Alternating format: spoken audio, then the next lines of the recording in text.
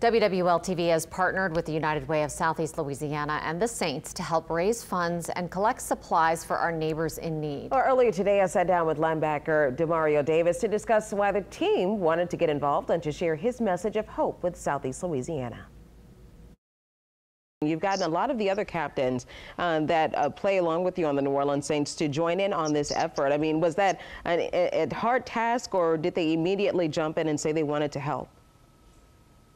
Yeah, everybody was already all hands on deck. We have a tremendous group of leaders just trying to figure out how can we have the most impact, and how can we collaborate our efforts together, and how can we work with people such as United Way, who have such credibility in the community, who've done real work for a long time. Why that particular organization? There's so many out there.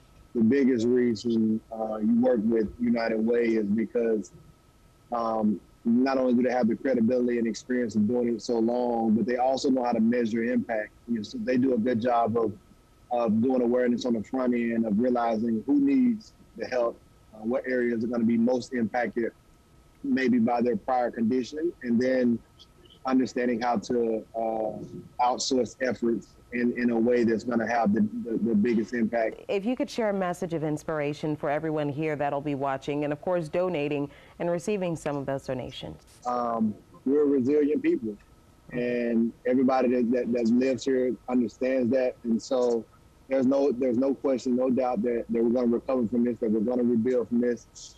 We just kind of have to work together, go through it, and we're going to see it to the other side. And so if it had to happen to anybody, there's no one more prepared and built for it than this community. And so we're going to be okay. Really great speaking with him. If you would like to help the United Way of Southeast Louisiana, here are some things that they need.